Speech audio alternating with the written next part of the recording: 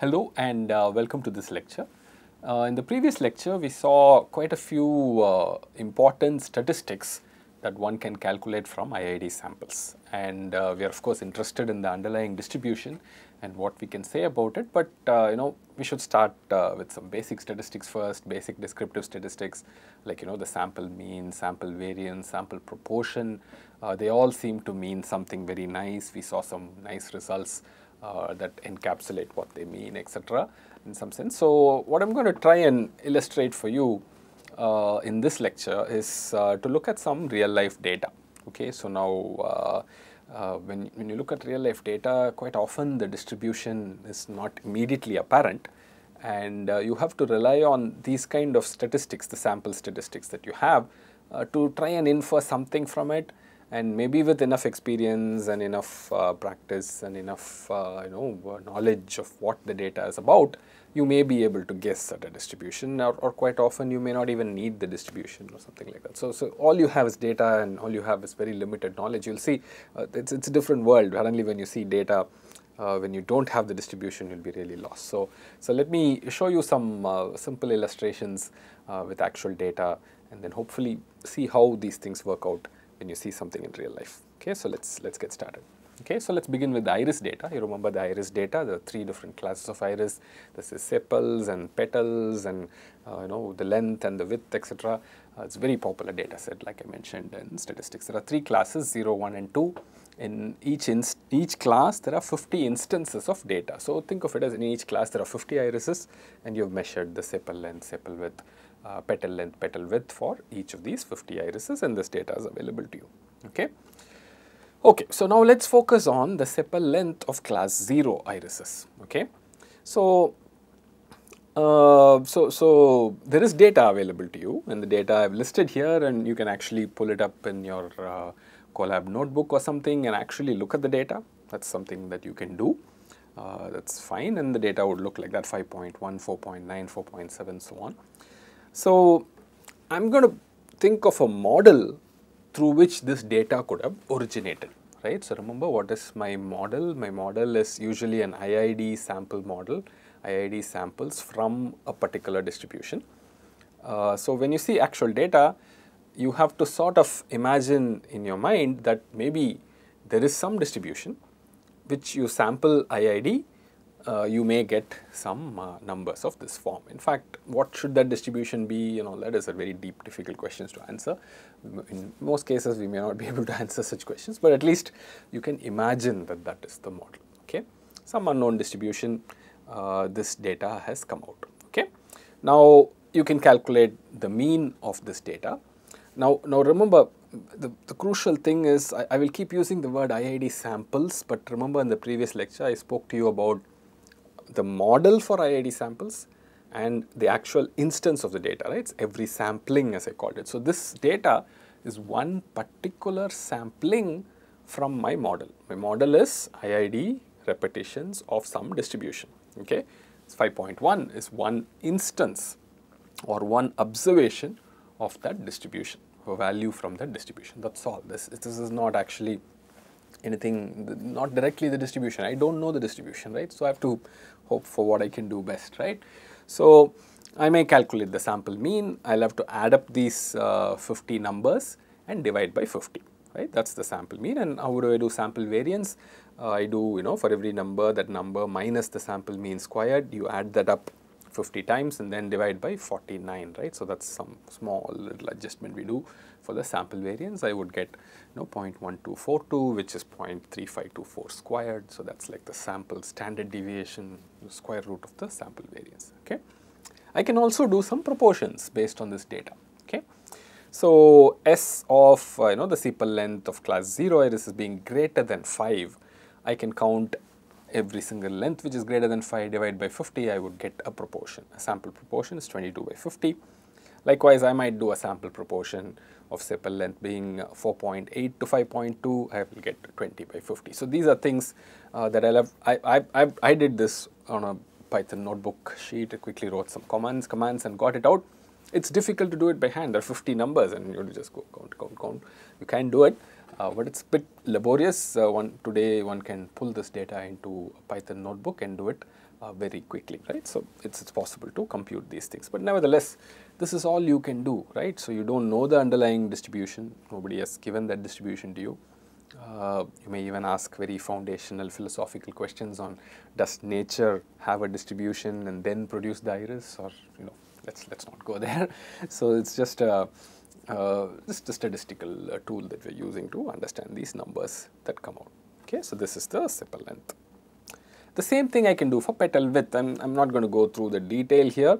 Again, once I say class 3, I can imagine that there is one unknown distribution from which these petal widths are being sampled, and then one can compute the various statistics that we did. So these are just numbers that come out just to give you a sense of how these actual numbers are.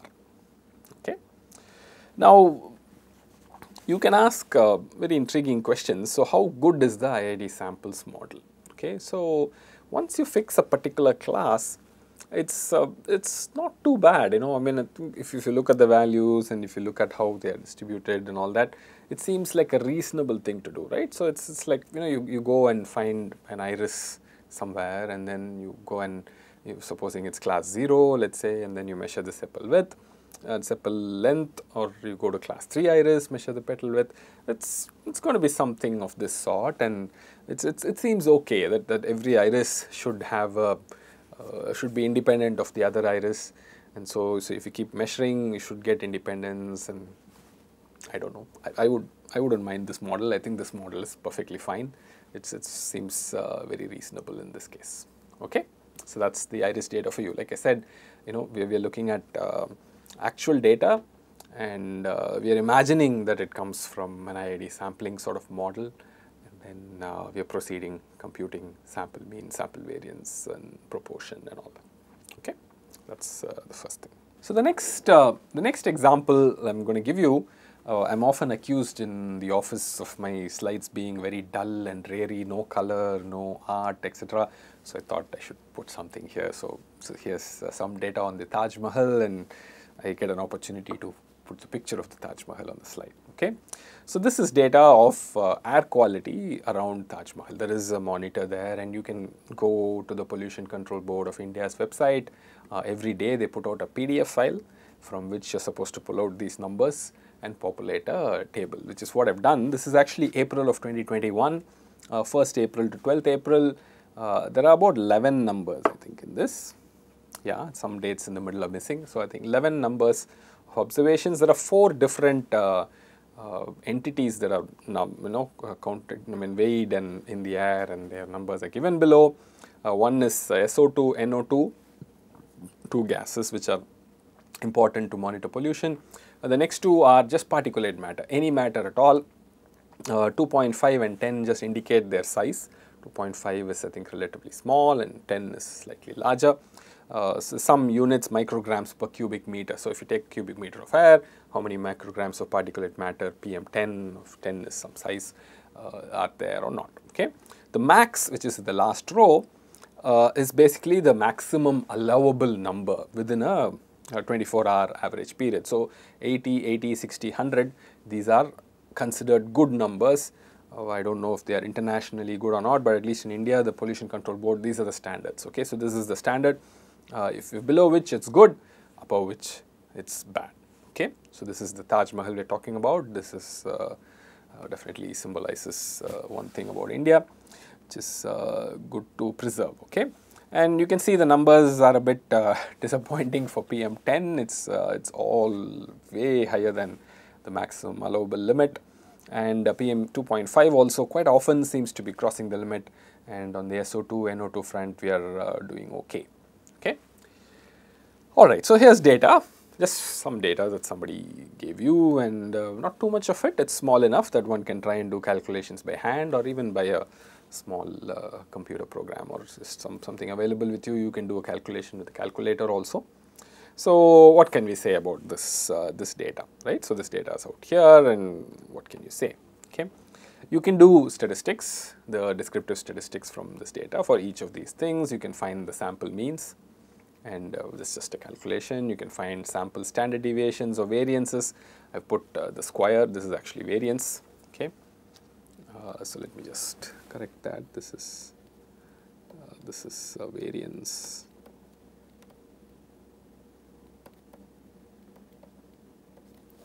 Okay, variance and standard deviation.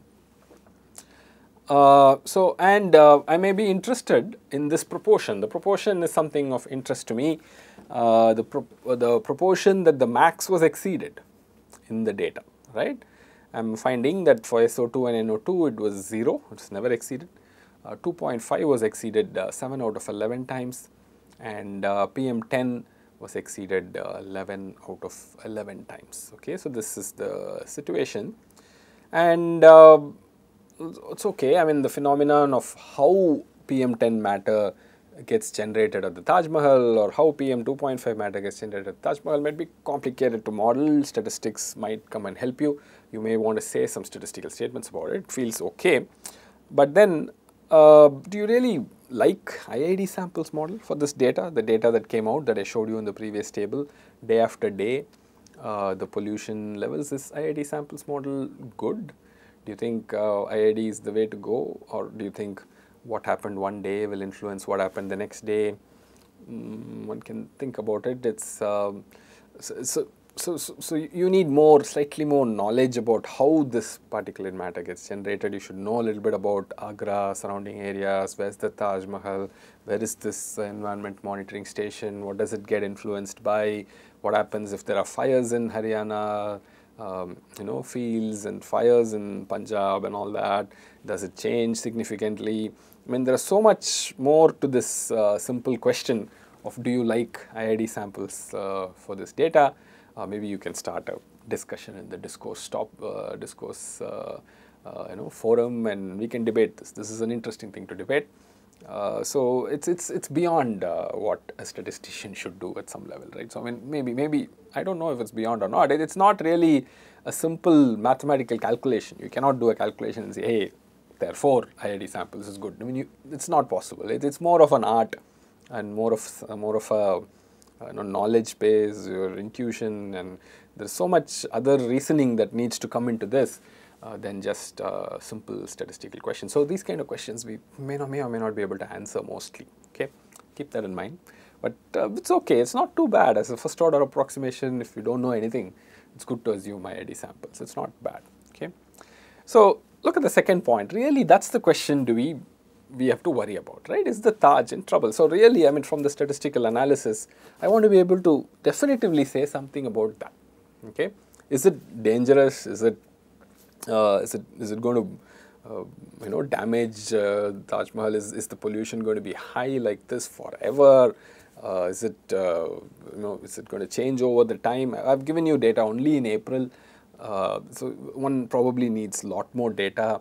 I tried to look at the data. I couldn't find the data conveniently organized. It's just PDF files and extracting numbers from PDF files. It's very difficult.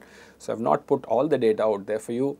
Maybe that's an interesting exercise for you, right? So look at the data from the Taj pollution numbers and look at it over a year and see if there's anything there that's worrisome. If it's really going very high, is there something that one needs to worry about in that? But really, to be able to create a statistical story, analysis story from this and argue convincingly that yes, the Taj is in trouble, we need to do something desperate, otherwise it will just, the beauty of it will disappear in some time. So it needs a lot more work than just, doing a few sample mean and standard deviation calculations, right? So it's a little bit different from that. That's number one. The next question, the third question I've asked here is, can we really conclude anything with 11 data points? 11 sounds really small.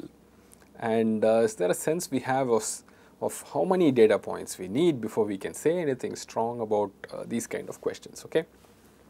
So these kind of discussions and questions are at the heart of, concluding something from statistics or building a statistical story about a phenomenon. Now this telling of a story involving data is very important. You will see so many articles and reports today about how people sell something with some data and all that. So whatever you learn or not learn from this course, you should learn how to read a statistical story very carefully. I mean, read about number of data points, read about sample assumptions, read about how reasonable the model is, and from there conclude for yourself how strong is the confidence in that story and its conclusions. Okay, so these are questions. We are not yet ready to answer these questions in this course. I just brought it up because it's an important question. In every statistical story, these questions come up, and one needs to be able to sort of know how to read these things. Okay. Okay, so let's come to one more piece of data. This we have looked at quite often in this course, and let me get into it once again. Okay, so I'm going to look at the IPL, and then in particular I'm going to look at runs scored in the deliveries 0.1, 0.2, 0.3. So you know what 0.1 is, right? 0th over, first delivery, first over second delivery, first over third delivery. That's 0.1, 0.2, 0.3. So I have data from 1,598 innings of past IPL matches. There is a shared spreadsheet in which this data is there. It turns out cricksheet.org now puts out the data in CSV format also. And you remember one of my earlier lectures I was talking about converting from YAML to CSV, etc. Now cricksheet does that automatically for you. You can go look up the CSV data itself. Okay. So all the calculations were done using the spreadsheet. So 1,598 is a lot of data, right? So you can't be writing it down in pen and paper. You need a good spreadsheet program or any other program into which you pull this data and do the calculations by computer. That's important. Okay, what are sample means? Here are sample means. For point 1, the sample mean is 0.73, then 0.87, and then 0.95, 0.3. What are the sample variances? 1.5, 1.8, 2. Okay, so that's 2.1 or something. So that's the variances between 0.1, 0.2, 0.3. And a few proportions that may be of interest. Proportion of dot balls in 0.1 is 0.5989. So basically about 60% of the first delivery were dot balls. About 55% of the second delivery were dot balls. 53% of the third delivery were dot balls. The next proportion I'm interested in is a 4 or a 6, okay, a boundary hit. I mean outside the boundary, either rolling straight or over the ropes, 4 or a 6. In 0.1, about 10% of the deliveries were boundaries, 11.45 in 0.2 and 13% in 0.3. So notice the story that's coming out. There's lots of data, 1598. And what is the story here? What is the trend here? Is there a trend? Is it clearly justified? Does it seem solid enough? Yeah. Yes, right? I would say yes. There is a clear trend from the sample statistics. Look at the trend that you can read from this, right? And the story, I think the story is much more convincing than the Taj Mahal story, isn't it? Any story I build with Taj Mahal with 11 pieces of data, not that convincing. On the other hand, any data, any story I build, a simple story that I'm building, the story that's very clear is the runs scored is going to clearly increase from 0.1 to 0.3. The runs scored in 0.3 are clearly higher than the runs scored in 0.1 with good confidence, we can say that, right? So the number of runs scored is going to be higher in 0.3, and that also makes intuitive sense. In the first delivery, most batsmen would defend, and by the third delivery, it's very likely that they get a loose ball and they hit it, right? So it's a nice simple story, backed up by intuition, backed up by data, in very solid manner. But still, look at that question. Do you like the IID samples model? Do you think every delivery that's bowled by one particular bowler in the first over of an IPL innings is independent and identically distributed? Is it a good enough model? Maybe. One needs some additional checks to check this. Maybe later on we'll see if we can do this. But it's not a bad model. It looks okay. I mean, first 3 deliveries that he bowled, I think it's okay. It's not too bad.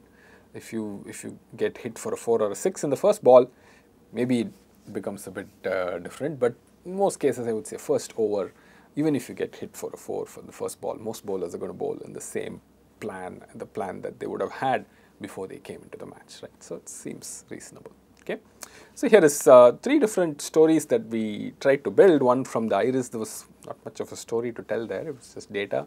I didn't emphasize the story angle too much.